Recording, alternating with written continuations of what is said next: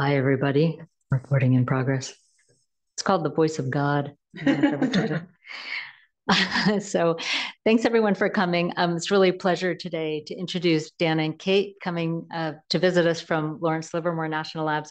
Dan did his PhD Dan Faissol did his PhD in industrial and systems engineering at Georgia Tech and then a postdoc at Livermore. And he spent most of his career at Livermore. And now he's a program lead for predictive design of biologics, which is what they'll talk about today. And Kate Arridlt? Arridlt. It's so much simpler than Arridlt. Has the consonant you've got it. Has her PhD from UNC Chapel Hill in virology. I don't know if your PhD is in virology, but in virology related things. Virology. Yep. And then did a postdoc at NIH and then GSK.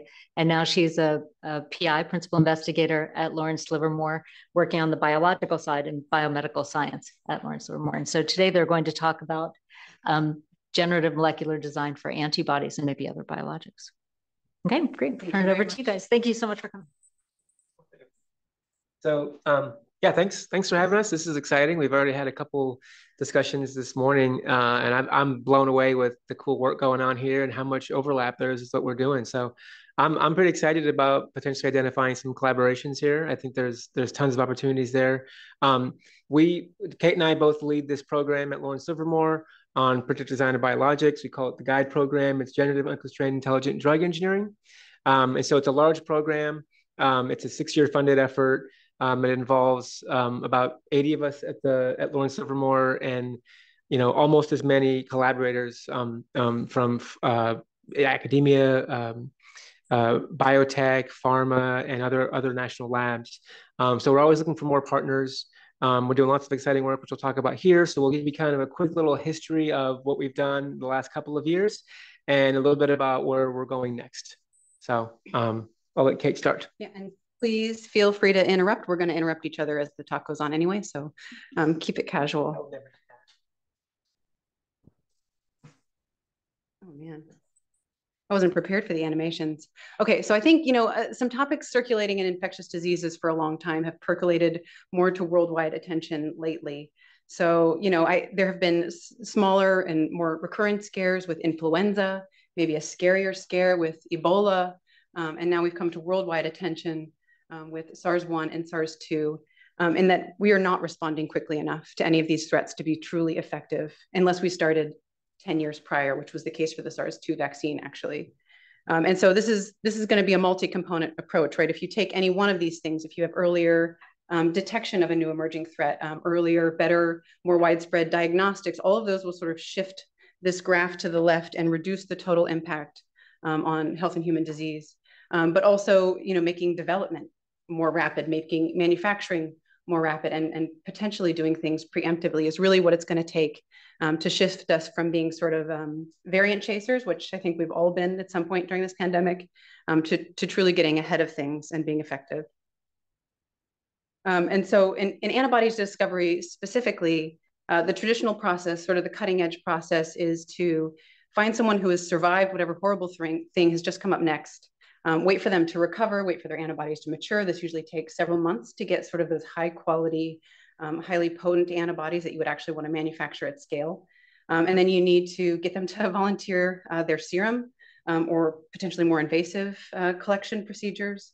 And then you're going to sort these cells, these B cells in high throughput and try to identify antibodies through a large funnel of, going from tens of thousands of potential candidates, whittling it down to 1 or 2 or 3 that you might take into preclinical and clinical studies. So this has been a great approach. It's been very fast. It's been very effective.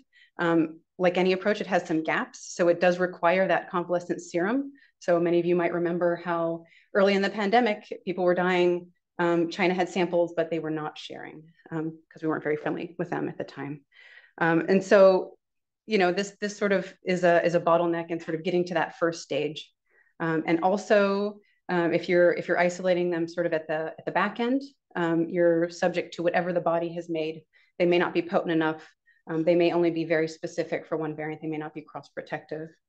So you're just sort of, you've got what you've got. And so the idea is that maybe we can use prototype pathogens and get ahead of this curve. So for the example of SARS-1 and SARS-2, we had antibodies against SARS-1. They didn't work against SARS-2, but we already had information about how we might protect against that highly similar pathogen. So what epitopes are protective. And so if we can use in silico design to get ahead of that rather than waiting for the convalescent serum, that provides a complementary approach. It still depends on convalescent serum, so it's not like these are replacements, but they're more complementary. And this way you could pre-position, you could alter something rapidly. So this is just that example. So we started early in 2020. As before I was at the lab. we in the royal sense. So we started with these neutralizing antibodies to CoV-1 that didn't bind SARS-CoV-2, didn't protect, didn't neutralize like they did for SARS-1, but they were awful close.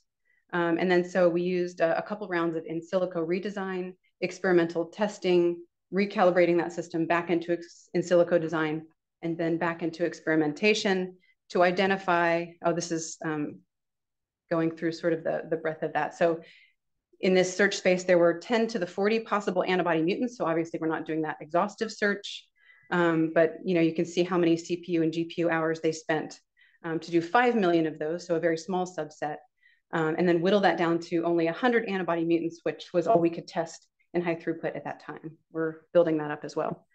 And then so you end up with these modestly mutated antibodies that can actually potently bind, neutralize, and protect against SARS-2.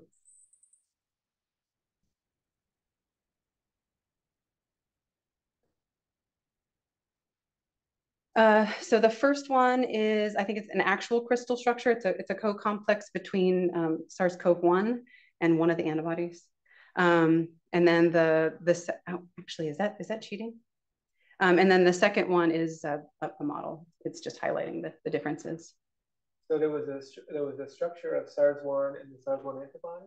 Mm-hmm. We had to model the SARS-1 antibody in complex with SARS-2.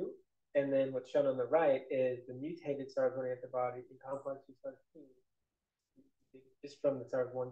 Yeah, so it's homology modeling. We didn't determine that second structure. In some cases, we have at the back end, but that's not part of the design process. So it's all done in silico. You and your animations.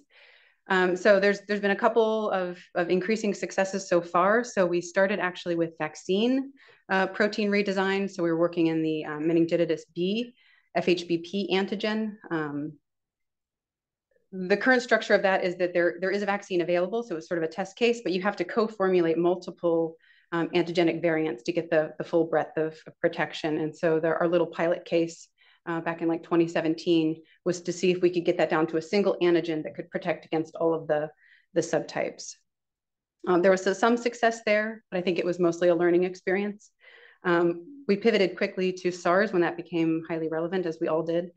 And we started with actually 3 antibodies that bound, neutralized, and protected against SARS-1.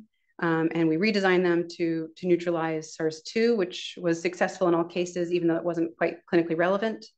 And fortuitously, some of the ones that we redesigned for SARS-2 still bound, neutralized, and protected SARS-1, sort of opening up the door to possibility of cross-protective antibodies.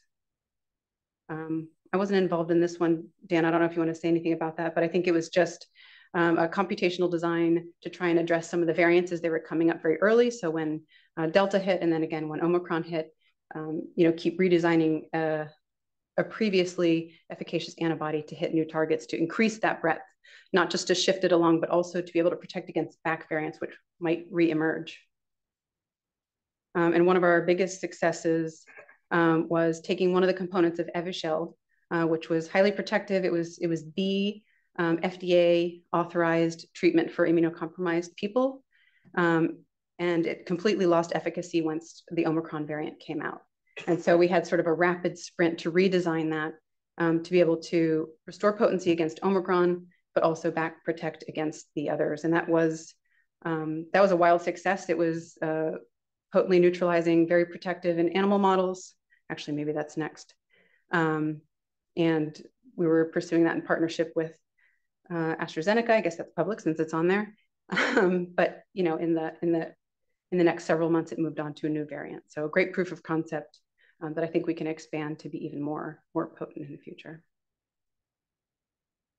So this is just showing some of the, this is the in vivo potency. So showing that, so isotype control is in black, so that's an irrelevant antibody. The original parental antibody that we redesigned was called 2130. So you could see that that is protective in Wuhan, but not against Omicron BA1 or BA5, which came long after the redesign campaign. And then in yellow is the one that we redesigned computationally and evaluated in vitro, and that is, it maintains its potency against Wuhan.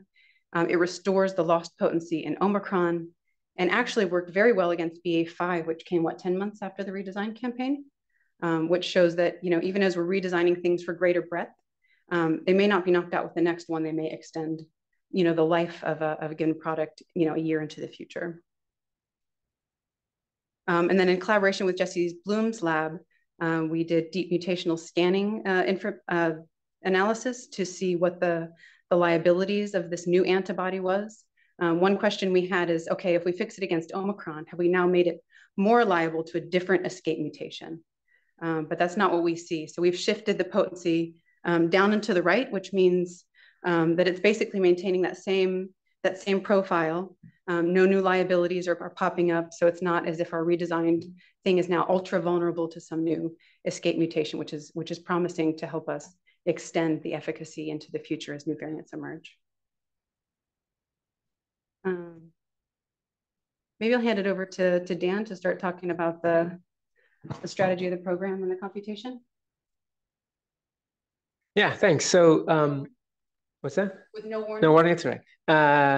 Yeah, so those successes were pretty exciting for us, and we're funded by DoD, originally DARPA, and others now, and so that kind of gave birth to this, which is now the GUIDE program, which is, can we use that concept of taking an antibody from the closest thing out there that might bind this newly emerged threat, and make it work for that threat and make it broadly protective or whatever the desired attributes are.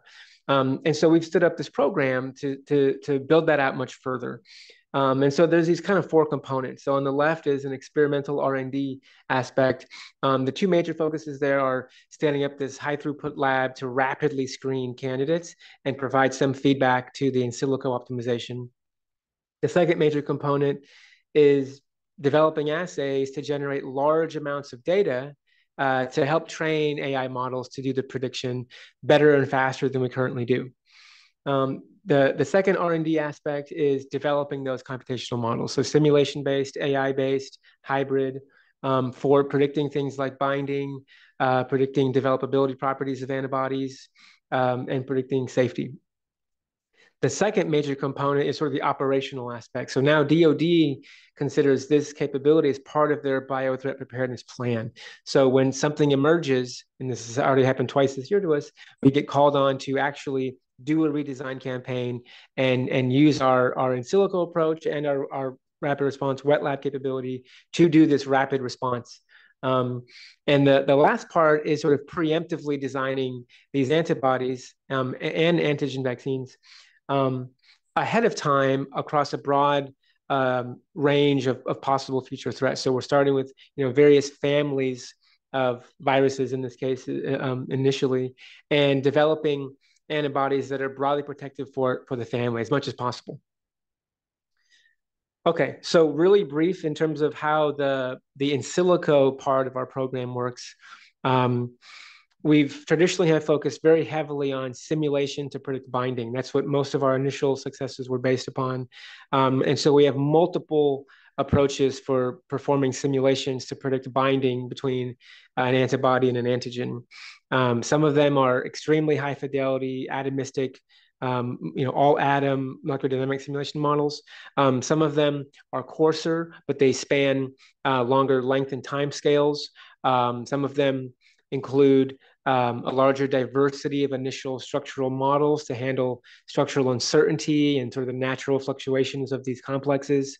And then we also have ML-based models which we have some of, but we're building out much further. Historically, the ML models have driven what to perform via simulation, because there's been very low amount of empirical wet lab data, and so we base our predictions on simulations, but we can't possibly run, as Kate said, 10 to the 40 simulations when we're doing a given design campaign. And so we have an ML model that steers which simulations to conduct to do that in a much more efficient manner and converge to a solution faster. And then we have hybrid approaches that use both, and then a bioinformatics approaches as well. And those are aimed at solving all aspects of the problem that we're trying to tackle now. And we're continuing to develop the binding prediction, but we've moved into, in the last few years, predicting properties for developability, including stability, pH sensitivity, aggregation, et cetera, and even things like safety. The next piece is the optimization piece. And so this has become more and more important for us as we're optimizing towards more and more targets simultaneously. So we have a multi-objective optimization approach that sort of balances this trade-off between an uncertainty and exploring the full design space while also honing in on promising parts of the design space. One of the ones that wasn't on our previous slide in terms of previous successes is one that we've in the middle of now. We're taking another COVID antibody from one of our partners, a clinical antibody that again has lost potency towards one of the variants. We started working on it before the variant emerged because it was a known liability for the antibody. So we were doing a preemptive design to sort of robustify, if you will, the antibody just in case. Turns out that this has emerged. And so that was another success. What we did there was we were optimizing the antibody for 20 different liabilities and maintaining efficacy against all the previous mutations across the variants, the mutations in gamma, delta, BA1, XBB, all of those. And so it was a massive co-optimization across lots of targets using many different prediction types and including stability and human likeness as properties. So it was an enormous compute task with a highly complex objective function. And then we whittle that down to that trade space where we use a Pareto optimization approach to then whittle it down to a small number of candidates that we then test experimentally. And in a few of the cases that Kate presented, it required an iteration from experiments, and some of them we did it in a single shot or zero shot, if you will, where the in silico approach led to the candidate. In this last case, I just mentioned that we were doing now. It was 2 iterations, so it was in silico to wet lab back to in silico, which got us our final antibody. Here's an example of how we use simulations. I talked a lot about binding, but we do other things. This one is showing stability. So we're using an all-atom microdynamic simulation approach to model the impact of individual and multi-mutations to the antibody and how it affects the stability as an antibody alone and in complex. And so what you're seeing on this figure is results from one of our design campaigns where, this was before we had the objective function to include stability, but we went back and simulated those to see, could we have predicted the stability? So what you're showing is, what this figure shows is if you're on the diagonal from the top left to the bottom right, that would be a perfect prediction because we have the experimental measurement on the x-axis, the prediction on the y-axis. And what you're seeing is there's good correlation, but what's extra important is that we can actually just classify, did something just cause the stability to drop significantly versus roughly stay the same. And for the most part, with kind of 3 exceptions there, we're able to sort of classify that. So now that we have this module in our optimization and in our prediction framework, we've been developing much fewer unstable antibodies. In this design campaign, you can see a whole bunch of them are unstable. Those are multiple, yeah.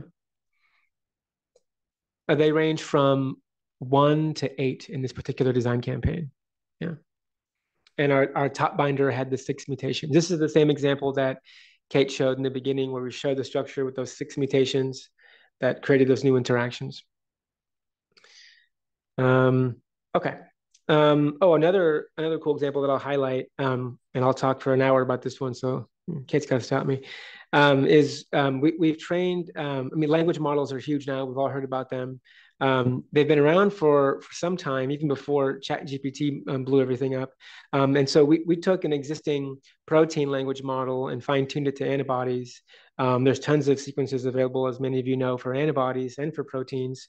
And it turns out that this works remarkably well. These are sequence logos for the example that we just showed of the SARS-1 to SARS-2 binder, where the language model, it's trained on human sequences. It wasn't trained on this one. It's never seen this one, but it's able to remarkably, with remarkable accuracy, predict, if we hide one of the amino acids or several of the amino acids from the model, it can predict what should be there, which is not the right thing that we should judge this on, but it's kind of the only real thing we could do at scale, to say, we know what the true sequence is. Can you recover it once it's hidden? What we want to use this for is originally what we used it for was to make sure that our redesigns are still kind of human-like. Last thing we want to do is come up with some mutations that might be really high affinity, but just do not look like human antibodies that could cause several problems for developability. We've, however, been using it in many other ways now, including by giving the embedded representation of this language model into our optimization framework.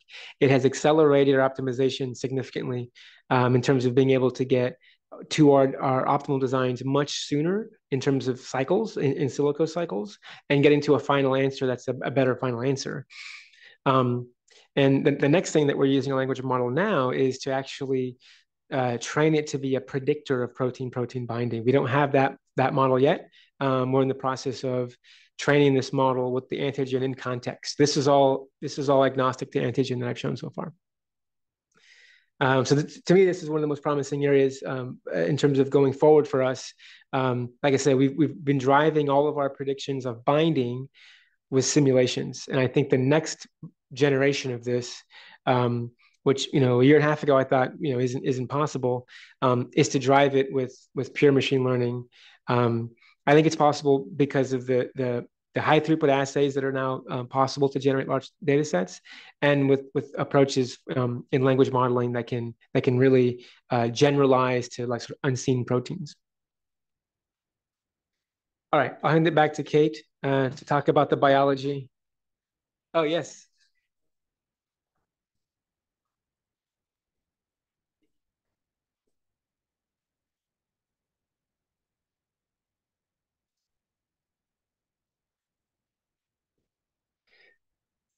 Oh. Still some of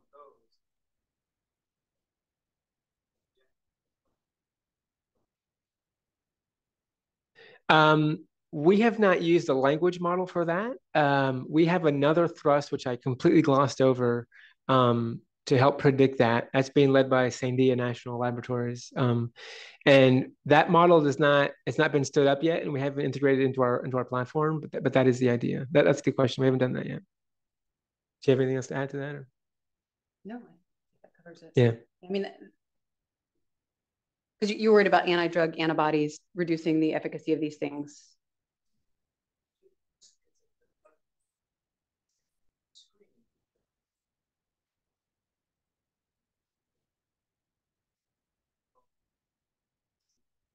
Mm-hmm.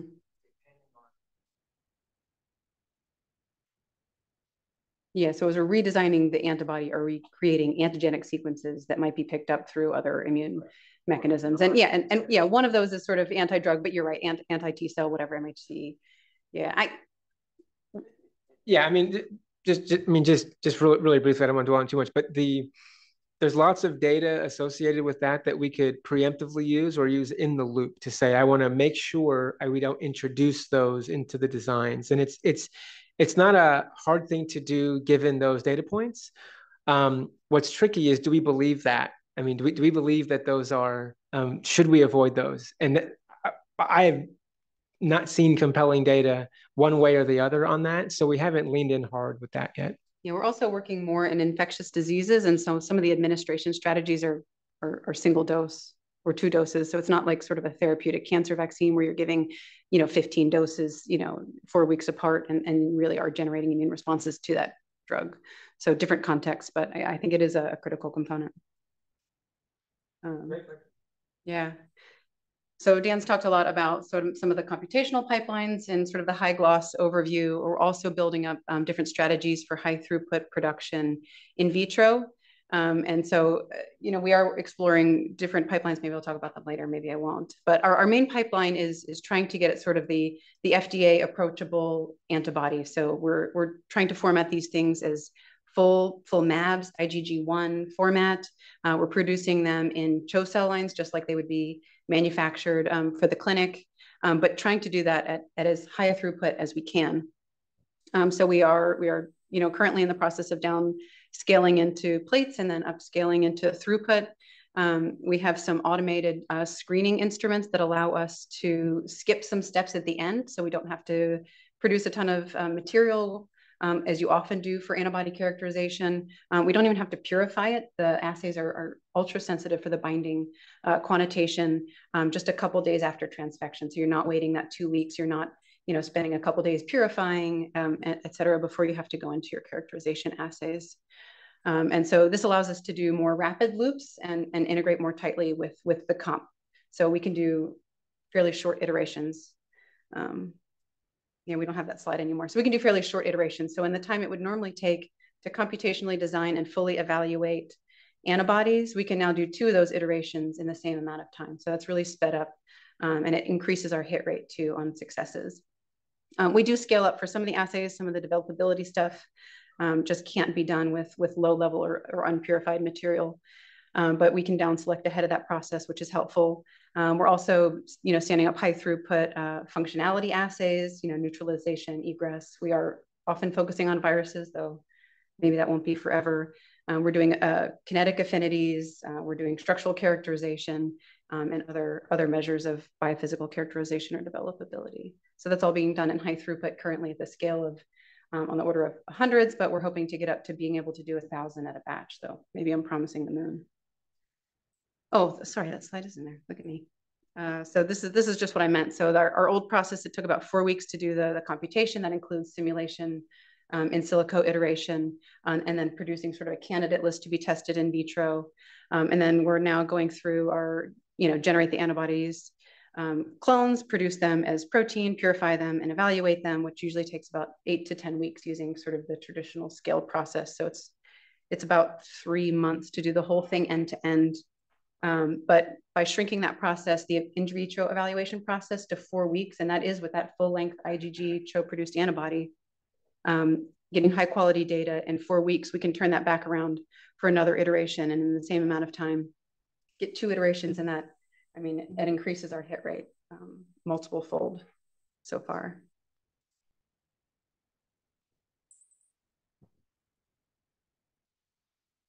Yeah, so it's still a binding-based assay. We're looking for affinity.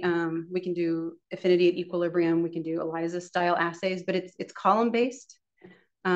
So there's no background noise. So you can, as long as you can quantitate the amount of IgG in your sample, you can do this column-based ELISA-style binding assay and get incredibly sensitive, accurate information that bridges perfectly with the purified material at the end. It's automated. It uses about 4 microliters of material.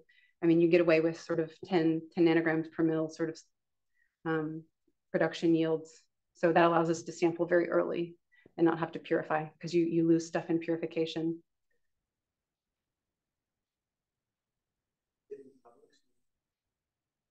No, they're all secret. They're not secret. They're just not published yet. We have a manuscript in prep for some of the Omicron retargeting. But yeah, if anyone's interested in the actual details of that, I'm happy to share it. It's not actually a secret. That paper's on Biologics now. Oh, that's right. I'm PubMed unique, so if you look at my last name, you'll find it. I don't think this is on there though. Oh. Not the fast version. Really? Okay. There's a new publication we should build towards. Okay. So in addition to some of the more traditional, IgG production, we're also leaning into yeast display and phage display to get more bang from the buck and actually generate the numbers that Dan's going to need to stand up some of the machine learning components. Do you want to talk more about this? This isn't. Yeah. Where's Dante when you need him? I know. Yeah. So this is a thrust that started less than a year ago now, where we have a couple of partners. They're on here: Just Evotech, Los Alamos Lab, and Sandia Lab, where we're working to develop AI models to predict all sorts of the properties for developability of the antibody. And so we're screening huge libraries and trying to capture all of the data, as opposed to capturing some of the top hits against the target. So one example here is we would take a library, put it under heat stress or pH stress, and then use a capture agent to detect if it's retained, if it's misfolded, or if it's still a stable antibody, and then deep sequence capture all that data. Use that, train the machine learning model, take that data, propose another library, and generate that, and continue that cycle until the AI model can predict with high accuracy any arbitrary antibody if it's going to withstand these stresses or just whatever properties we give it. We're doing the same thing for polyreactivity. So we're giving it a bunch of sort of human biomolecule targets and trying to predict what makes it sort of polyreactive. Separately, we do have a structural based sort of approach to look at various sequence and structure properties of the antibody that correlate with developability. Some of the obvious ones being patches of hydrophobicity or charge, or obviously free cysteines, things like that. And the last thing I mentioned, which is not on the slide, is we want to do the same thing for binding, which is harder, because for binding, you now have a combinatorial explosion. Instead of being an antibody only property, it's antibody in the context of its binding partner, an antigen in this case. And so we're generating. We haven't started this yet, but we're generating. We're about to start generating data from phage and yeast libraries against a large number of targets, a diversity of targets. So we're going to have a library of libraries on the antibody side against a large panel, but not library sized, of antigen variants across multiple viral families, with the hopes of taking that data and doing the same thing, training a model, but now for binding, and then using that model to propose the next round library screen to try to increase the predictive power of the machine learning model. So to me, that's very exciting, because if that works, I think it will, that'll enable things like de novo antibody design. It'll enable extremely rapid redesign of antibodies for retargeting. And if we couple it with this model that we're showing here, we'd co-optimize that for antibodies to be highly developable and safe. One of the things that we're doing to support both the binding prediction model and this developability model is bringing the language models to the table. So I talked about that really briefly earlier. We're investing really big on that now. We're instead of having sort of these small scale language models that are out there for this work, we want to go to like GPT-3 sized models, like in massively large language models, and have them be antibody specific, trained on billions of antibody sequences. That language model, the hope is that the representation that it learns, the embeddings, are going to be highly informative when we couple it with this kind of library data. I think bringing those two together, I think that's the future of this whole endeavor. So I think we're a couple of years away from that. We're generating this data now. We're about to start generating the binding data. It's an area that we talked about at lunch today, where I think there's many versions of how to generate this binding data. The one that we're doing now is sort of the what's feasible to do literally today with no new assay development. But with a small amount of assay development, I think these high throughput display platforms can be repurposed to capture all of the data with deep sequencing. And it requires additional work to get there, but I don't think it's an insurmountable amount of work. So I'm super excited about that direction. I think it's the future of this whole program. Okay, I think the next slide might be, okay, so I'll say a few words about here. So I already kind of mentioned how this is kind of an old slide. On the left is we're continuing to work on COVID. The thing that's written here, we've already done, and it was a success. We've optimized it for 50 variants. It worked, and so that's now in preclinical development. The next thing that we would do outside of our biodefense threat targets would be influenza. We're working with a partner there that has a highly broadly neutralizing flu antibody, but it's just not sufficiently potent to be, kind of viable as a clinical candidate. They've had a phase 1 trial with it. It's protective, but just you need too much. You need too much material to inject for it to be, it's kind of practical. So the idea there is, can we increase that potency but maintaining the breadth all across? That's kind of a moonshot type of thing, but we're going to go for it because it would have a high impact. And we're pretty excited about that. Most of our targets that we're working on right now are kind of DoD pathogen threat targets. We're working on alpha virus as our year 1 kind of family. And so there's multiple viruses there where we're trying to preemptively develop broadly protective antibodies against the family there. Okay, that's okay. And maybe just a quick plug, and we'll wrap it up. We've mostly talked about antibodies. That's what we've spent the bulk of our effort on. We are sort of relaunching ourselves into the vaccine redesign market. So we have a couple sort of very young strategies for how to start. So we're going to take proteins and using the same platform, re-engineer them for broad cross protection, and using a variety of techniques, including germline enrichment. And others. We're also looking at robustifying, since now that's a word, scaffold presentation to help with immunofocusing and stuff like that, and which can also lean heavily on some of the structural prediction tools that are already embedded in the platform. So trying to figure out how to leverage this cool set of tools in a bunch of different ways. So with that, maybe we'll close it up. Here are several subsets of the team. A mixture on the left and more of a biased picture that I slid in there on the right. And it is a very large team spanning a lot of different disciplines and a lot of focus areas. And it's really been a lot of fun to try and get those different things to work together. Thank you.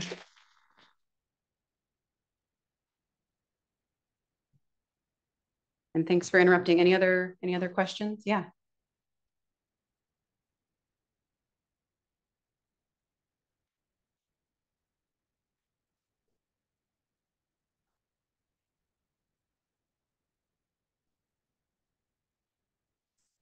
Oh, yeah.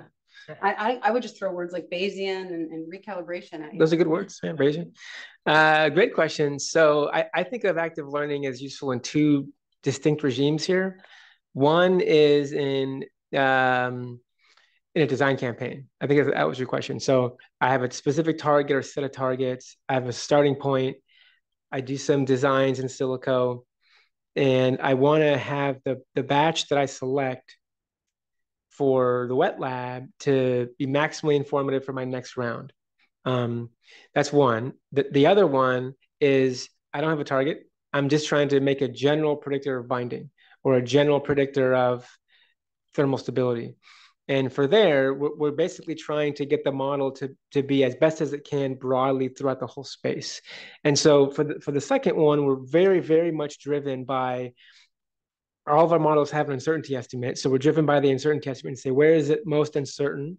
And propose things there in those places. In the design campaign, it's a little bit trickier because we're trying to balance a couple of things. One is we'd like to succeed in the first round. That's the ideal. We've done that sometimes, not every time. And so it's not actually pure active learning in that case, right? We say we're going to propose some that we think are, we're going to enrich the set for things that we think are highly successful. But we know that we're not always correct in our predictions. We're often quite wrong. And so we want to have that diversity. And so the active learning approach naturally helps with that. But then the third component is we want to position ourselves to be good for iteration 2. And so that's where where the diversity comes in, informed by the uncertainty estimate. So we sort of have to do a game time decision of how much do we go in on the ones that we're confident in to try to succeed on the first round, and how much do we allocate towards, what if we fail? We want to improve the model as much as possible for round 2. And so that's kind of a human decision. The rest of it is kind of geared by sort of a Bayesian approach where we look at the uncertainty and we try not to choose designs that are too similar to each other. In fact, that's been something I try to communicate to various reviewers constantly, where they say, well, your hit rate, what's your hit rate? And I'm like, well, don't worry about the hit rate, because if I pick my top 10 designs, they might all be improvers, but we don't care about improvement. We want sufficient improvement to be clinically efficacious, sufficiently potent. And so if all of those improve, but none of them are a home run, doesn't really help a patient, although it would help the hit rate of our algorithm. And so we typically try to go for that home run every time, which means we make sure we don't have sequences that are too similar to each other. We have a very, very diverse batch. Right, did that rambling answer help with your question?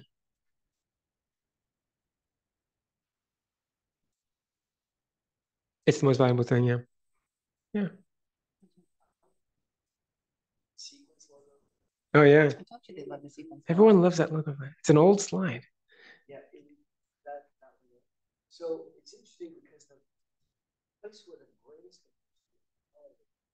is 3 and L, those are factors that are traditionally called. Yep. So does that suggest that you could build a library L1, L2, H1, H2, all humanize all your diversify? Interesting question. I would say that would be very limiting. In all of our successes, some of the most critical interactions were outside of H3 and L3. Yeah, and many people are doing just that. They are focusing on those because, one, they are the most variable. They do tend to change the most, at least in viral diseases. It does change based on the pathogen, like what the preferences are. It's also easier because you can make you can order a single e-block that will cover just those two and not have to worry about the others, which is most of the reason that people limit their design space, is to make it practical. But yeah, we've had several that if you didn't have like the L1, like you'd have been sunk. You wouldn't have been able to start. Yeah.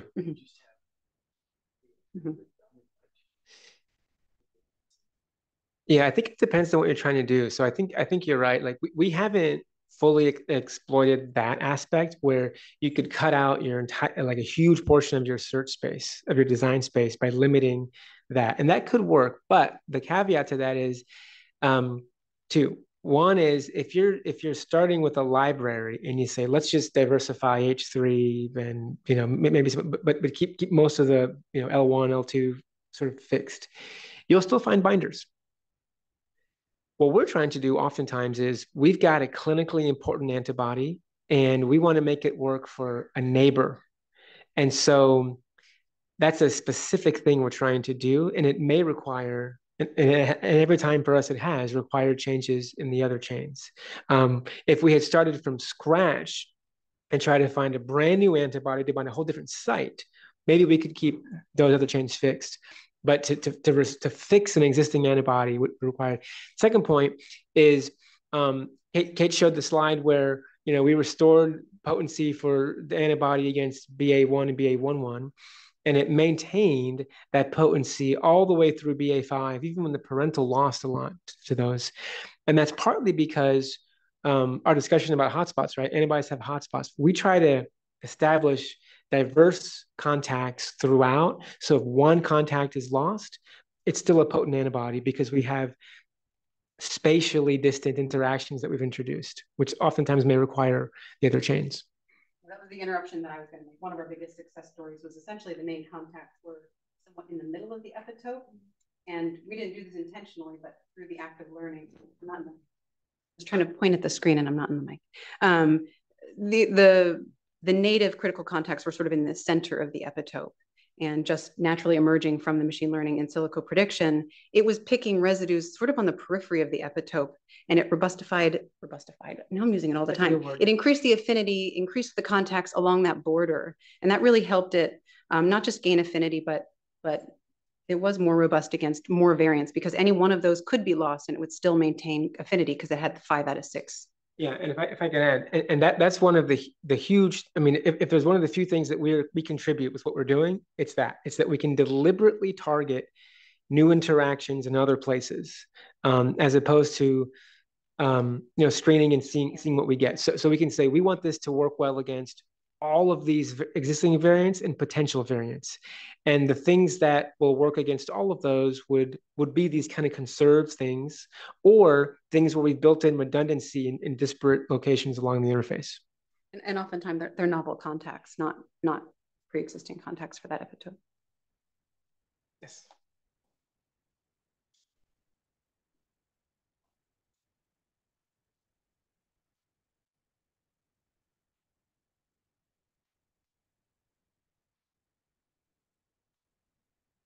Yeah, great question. So I wouldn't say we've cracked the code. That's why I want to get the AI model doing it, because the every tool out there is broken in a different way. Yeah, that's a good way of saying it. So the different tools, and we built our own, and they're good enough to use and be informative and work sometimes, but they're also bad enough that like they oftentimes don't predict correctly. So what we do is we do this Pareto optimization approach, which what that means is we've got multiple predictors of binding, we've got predictors of stability, we've got human-like, we have other things, and we're only going to test, say, 100 or 200. And so in addition to diversity, we enforce that the ones that we pick to test in the wet lab are on this Pareto front. So on the Pareto front means you can't find a better antibody for these properties unless you sacrifice some other property. So all the ones on the Pareto front are called non-dominated, meaning it scores well across every property, and there's no other antibody that is better on all properties, right? And so that whittles it down substantially, because that's sort of this, slice on the entire set of possibilities that's like on that like border. That's a much, much smaller set to test, and we even have to sample from those.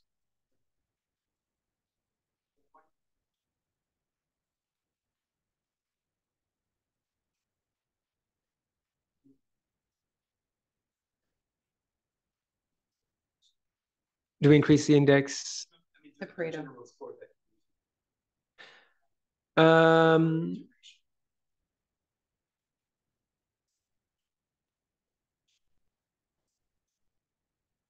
yeah, we still use a similar Pareto approach, and um, uh, so there's two things we get from the wet lab data to inform iteration two. One is, well, what are the top hits?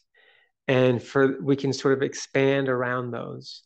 And so now we have high confidence that, well, we at least know these are binders or stronger binders, and now we add predictions to a neighborhood around them. And then the other thing is it trains the model to just be more accurate, so we can propose things even farther away. And so when we look at that down selection for the round two, we have the same criteria. It's still stability, binding, and it's based on all of our predictions. But now we also have an empirical prediction that's driven by the first round data. And so our iteration twos often look quite different from the iteration one just because of that.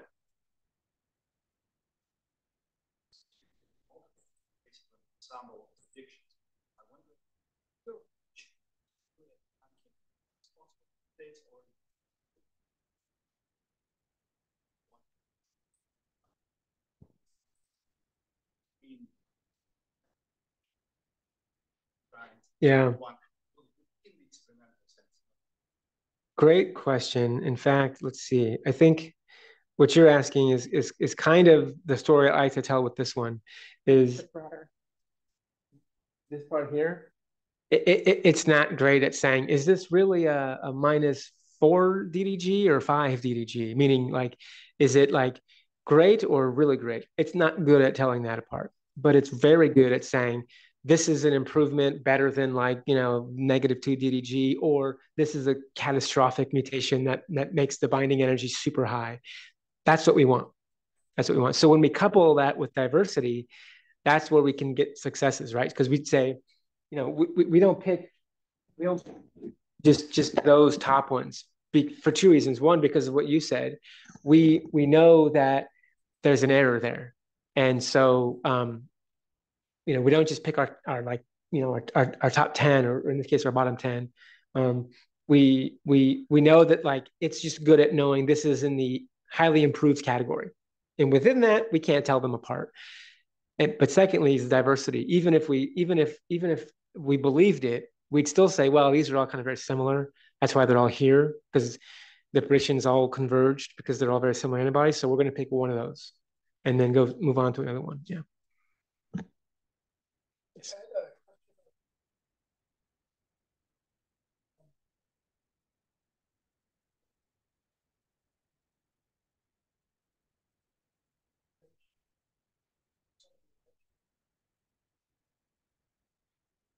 That's what we're doing. I think there's no other way to do it. So we're going to train the LLM on just sequence data, billions of sequences, and then we're going to add the antigen for ones where we know the structure. And there's like in PDB, there for antibody antigen, there's like 8,000 or so. For protein, there's 50, 60,000 where the structure is known. So we're going to we're gonna do an antigen or actually a protein language model where we're not pruning, but we are guiding. We're essentially guiding the attention map of the language model based on the known amino acid contacts at the interface.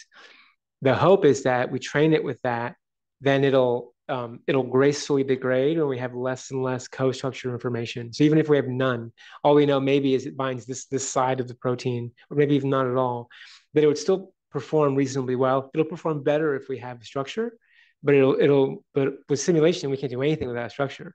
With this model, we could, although it would degrade a little bit performance. Yeah.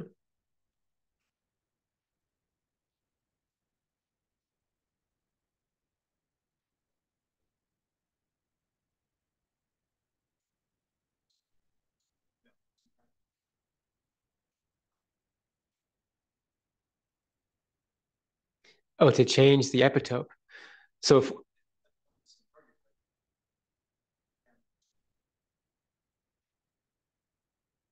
So you're talking about not how do you make sure when we did the SARS-1 to SARS-2 redesign and we were targeting a specific epitope that was homologous on both molecules, how do we know we didn't shift it around on the epitope? Competition, binning, experimentally. We haven't really seen it. I mean, I think it's really unlikely for it to like pick up and move all the way to a different spot because like it's really hard for us to even design that intentionally.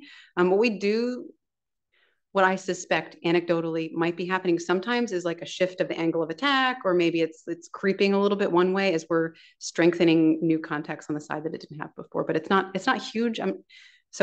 It's no movement that we can detect by competition binning. We do structures, but not hundreds a day.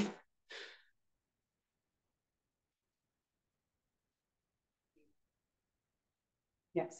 Yeah, and we're modeling it. So when we're modeling this different target with a few mutations on it, we model the structure. Could be wrong, but we've modeled that and we account for that in the predictions and simulations. Did you have a question before?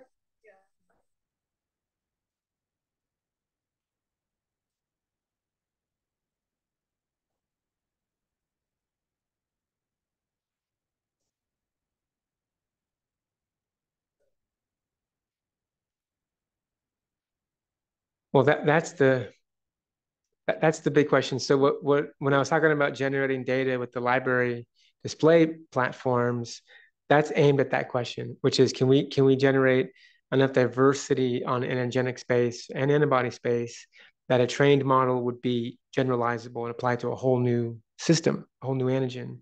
That it's not today the AI models. I've never seen one that can do that. There isn't one like that. That's where we use simulation because simulation is physics based and it'll generalize to a new systems because physics, generalizes. Yeah. And so our ML models that have driven most of our previous successes have been ML based on simulation data for that system. So it's not as good as empirical data, but AI models will just catastrophically fail if you train it on SARS and then want to use it on flu. And so that's why we want to train it on a diversity of things. Otherwise, it won't work. Yeah. Yeah, that part. So we haven't done that part yet. Our what we're about to launch is that it's a library of libraries on the Fab side, and then we're going to start with like 10 viral families for each viral family, 3 to 5 antigenic variants, and screen the library of libraries the 3 to 5 variants, and then do another screen against the next family and the next family, and do that for 10, and then just see how well that works. Yeah. Really great questions. Thanks for all the questions. Okay.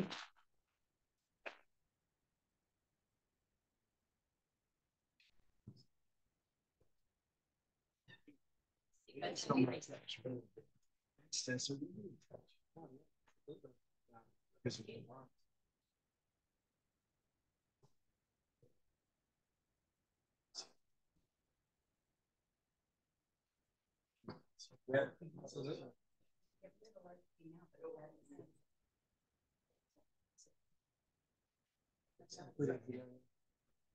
6 to 6, 8.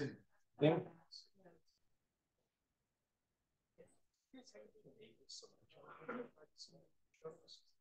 In the simulation, I guess either, because at some point you have to ensure that. If you're talking about like polypeptide or generating antibodies. Yeah, because when they're made in our bodies, it's called native selection. Yeah, so they definitely go through readout. So we're trying to do that twofold, and part of that's going to be simulation, and part of that's going to be some of the usually experimentally it's done by you make a pin thing with one. There are panels that sort of know that. You're looking for basically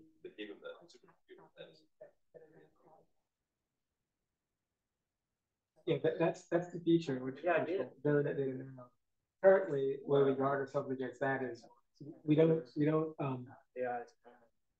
try to move forward like these similar antibodies, because if one of them is polyreactive, maybe all of these in the backyard. So we make sure that the ones that we move forward are diverse, so that like it'd be less like that they all anyone are like all these. Yeah. Yeah, I mean it's possible. Fires like that. But we'll still have to go. Tissue concentration. But you would only test that in vitro. It's the machine learning, or we would test it by seeing. We don't have the model yet to predict that. That's what we're trying to do. So currently in the vitro. Oh yeah, we have So we are starting actually slow chart. These are like some known like they've been around. We can look for those on structural simulations. We can weed out at least that much. And then from our collaborators who obsess with inequalities, those models are nice. Really, I know. It's what spatial aggregation potential is going to give you. Yeah.